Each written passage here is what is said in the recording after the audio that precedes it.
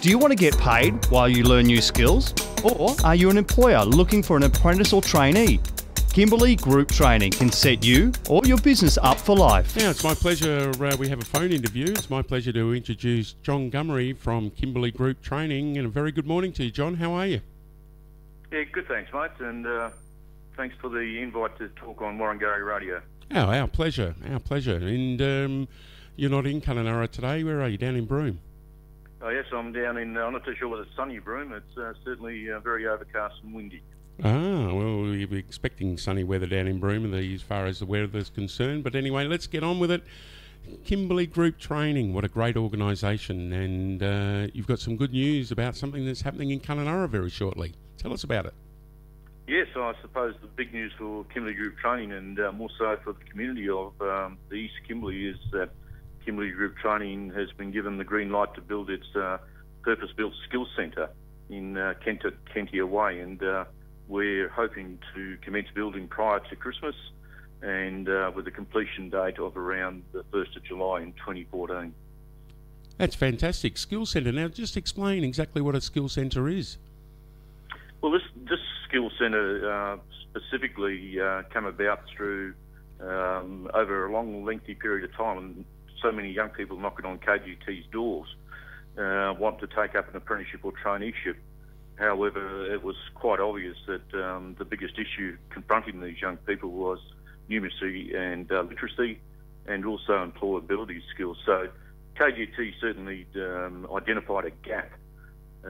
Since we found that gap, we have done a lot of cognitive testing. So we've put about 300 young people through what we call cognitive testing, and that tests their abstract reasoning, the mechanical reasoning, I suppose their space relations.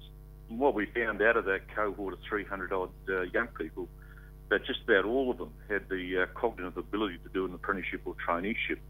The biggest problem was certainly around their numeracy and literacy and their employability skills.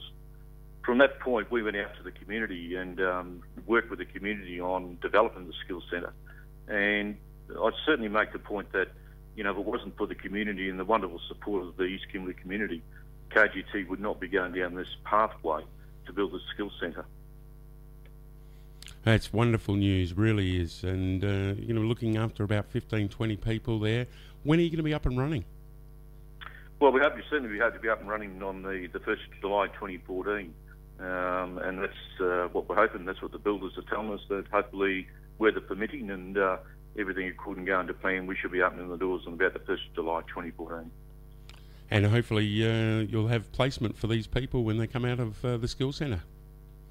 Yeah, the Skills Centre concept is about, and I think another important point is that this is in no way competing against the local, Tate College or any other training-based institution.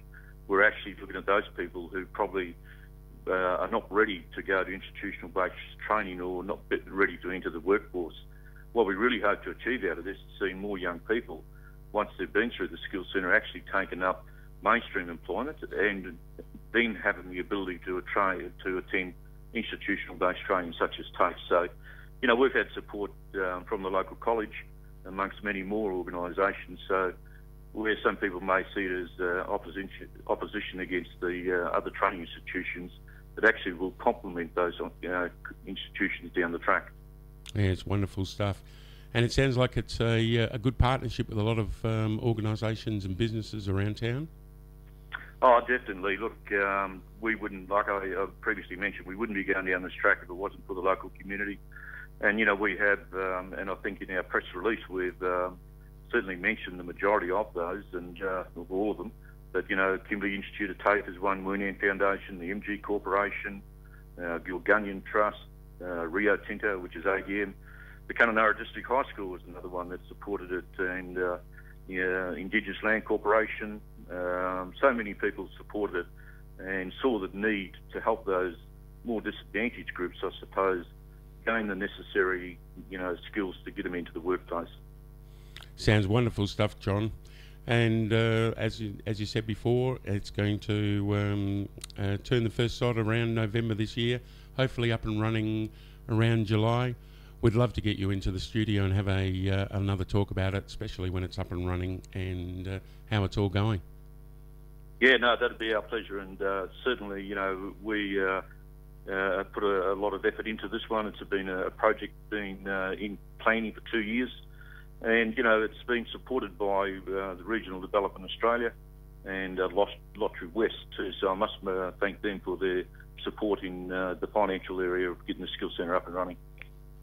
Well, it sounds like another great initiative for the town of Kununurra.